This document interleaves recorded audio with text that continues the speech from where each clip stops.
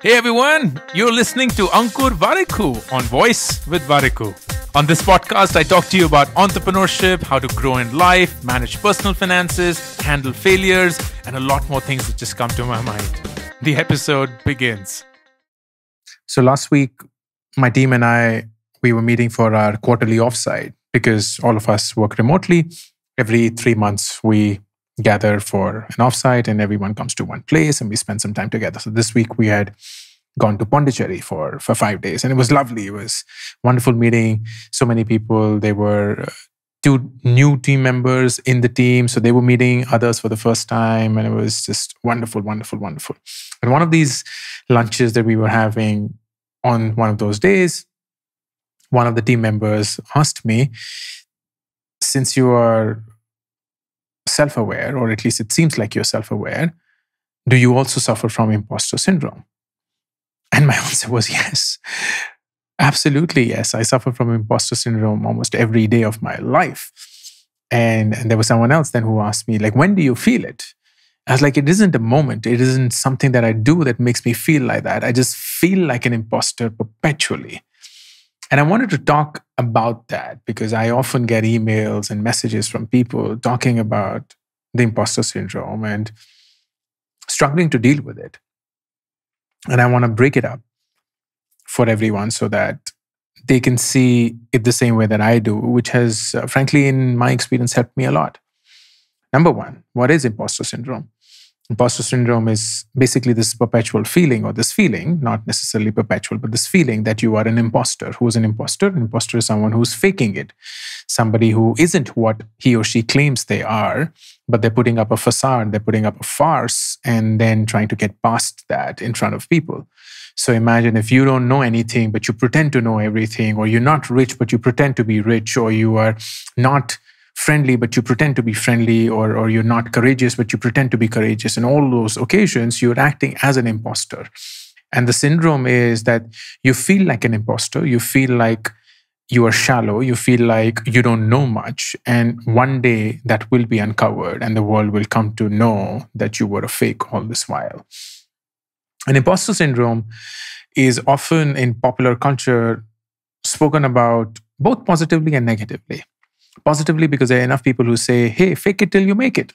You have to be an imposter. You have to pretend that you know everything because that's the only way that you're only going to get any opportunity or even a seat at the table, so as to speak. So they encourage the imposter syndrome because that in some way is allowing you to step into the shoes of something that you aren't yet ready for, but you know that you can fill sometime in the future.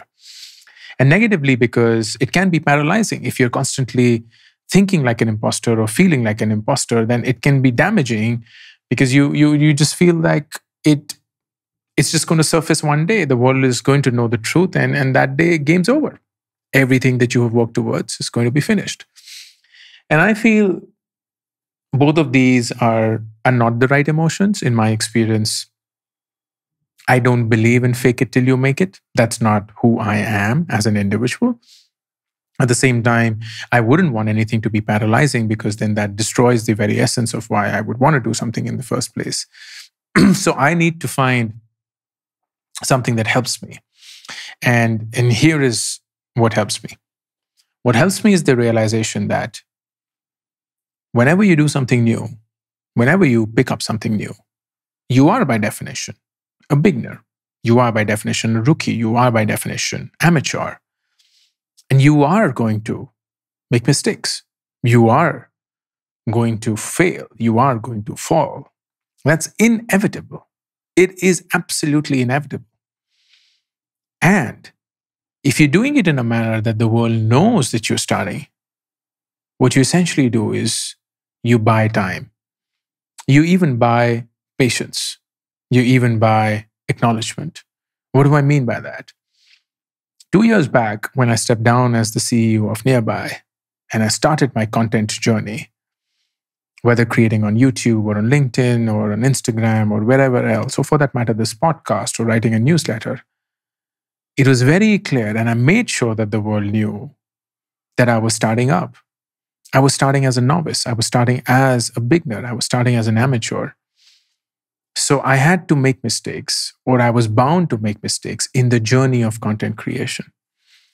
What I couldn't make a mistake on is the content that I was speaking about, because that, at least in people's mind, came from a point of experience. I had 10 years of experience as an entrepreneur, almost 13, 14 years of experience as a working professional. So there was bound to be something that was reflecting in my conversation to show that I had this experience. So that is something that I had to make sure I got right.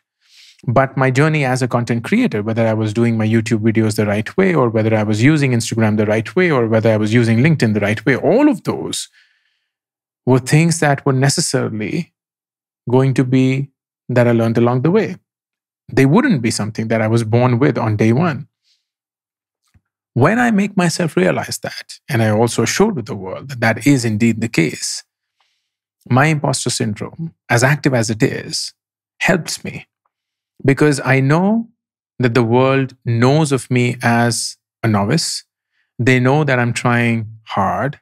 I know that I am trying hard. I know that I am ready to bear these mistakes and reflect upon them to make me better.